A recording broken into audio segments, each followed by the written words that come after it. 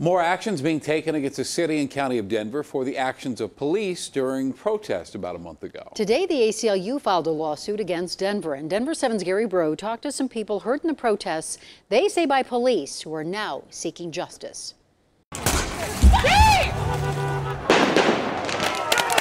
You've seen the videos.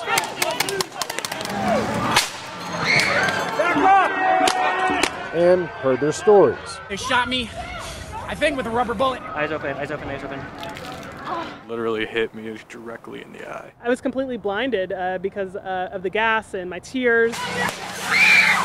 It was only a matter of time before those stories were told in court. For me, it is advocating for people in the future who are going to organize and protest together. Dr. April Alexander was at the very first night of protests. When I arrived, gas was already going off. Zach Packard protested that first weekend. And I want justice for everyone because what I witnessed was actually horrific. He says he was hit in the head by a projectile. It fractured the plate in my skull and fractured my jaw, and it knocked me unconscious immediately, so I hit the ground, and that's what fractured my neck.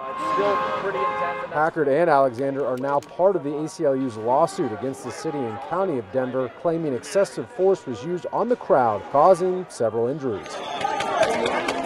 ACLU also claims in that lawsuit that DPD should be responsible for the actions of assisting departments. DPD's Internal Affairs Department and the city's independent monitor are both doing independent reviews of the use of force.